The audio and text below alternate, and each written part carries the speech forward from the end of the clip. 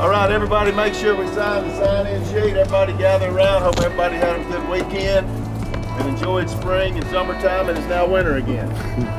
All right. When it comes to cable rails or wooden guardrails, they're all put there for a reason. Either contractors such as Seco, either they're going to put it up for something that's coming up, that they've got to close that out and then pour that back in concrete, whatever the case may be. Nobody's allowed without authorization to take down somebody else's guardrails or cable rails. They're there for perimeter protection or fall protection, so please be aware of that. Last week I talked to Mike with Seco, and we were talking about our $25, our weekly safety incentive deal.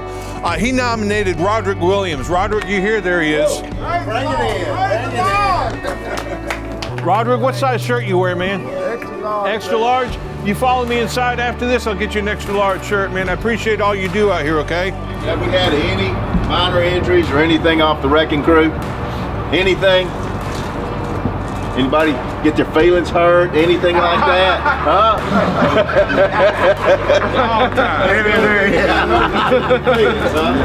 Dear Lord, thank you for today. Thank you for every man that is here. Dear God, I ask that you be in every heart of every man here. You know their pains. Protect us, Lord. Forgive us of our sins. These things we ask in Jesus' name, and all God's people said, amen.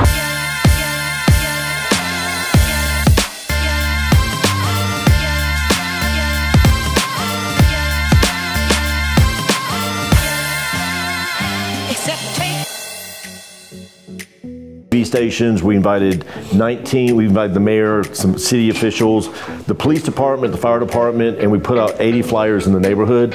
And then we're going to put out some more flyers. My team's coming back on Monday to put another 80 flyers back out saying, don't forget. So then we're going to have some music outside, we're going to have pizza, we're going to give away some raffle gift cards.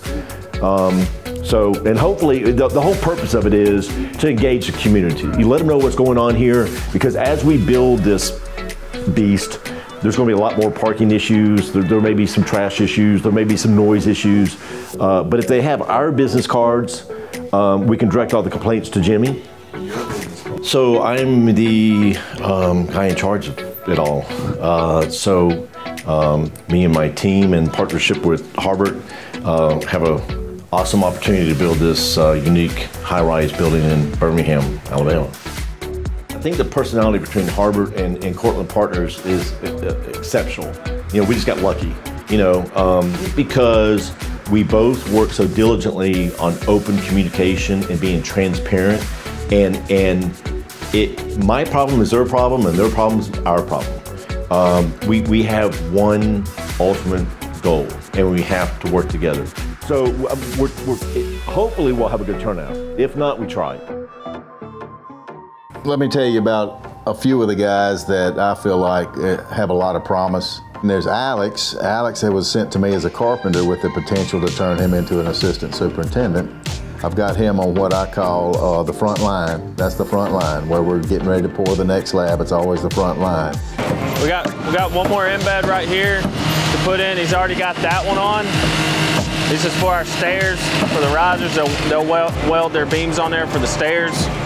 And we got one right here that it's in the metal, so we can't really nail that onto the plywood like we'd like to. So we got this fiberglass rebar that's gonna go in there, and as soon as our rod buster moves out of the way, we'll get that put in. That'll be our last one. They can close this wall up and we can pour it this afternoon.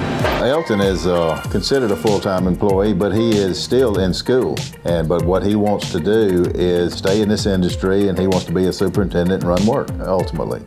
We kind of got to tie it generally where it goes, or else you got to pull all this rebar apart and stick it in there and then nail it off. So we got it tied generally where it goes.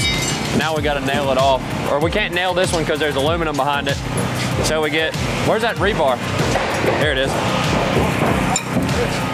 So we get this stuff, this fiberglass rebar, and we'll stick it against that plate, so when their wall comes on, it'll push our embed back to where it needs to go. Waiting on a rod buster. Let's go, Shorty. Gotta put that embed in there. All right, we're gonna get it started. Yeah, let's get started. All right, give me y'all's attention.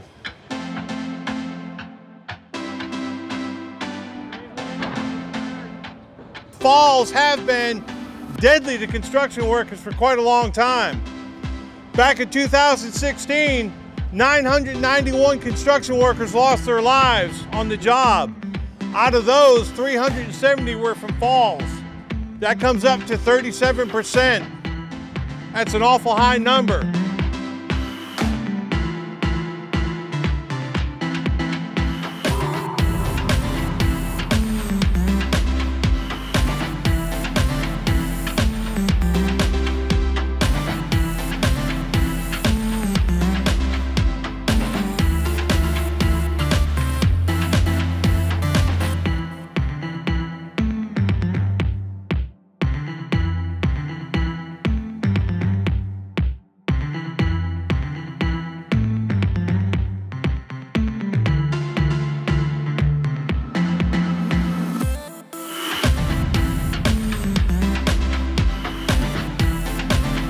Jerry, I'm with a company called Pure Safety. We're the home of Guardian and Web Devices Fall Protection. We're a manufacturer right out of Houston, Texas.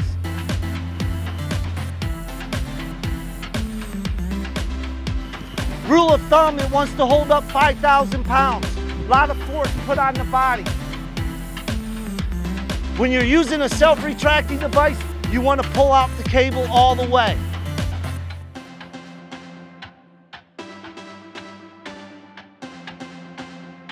Because it's a serious business, people wearing fall protection.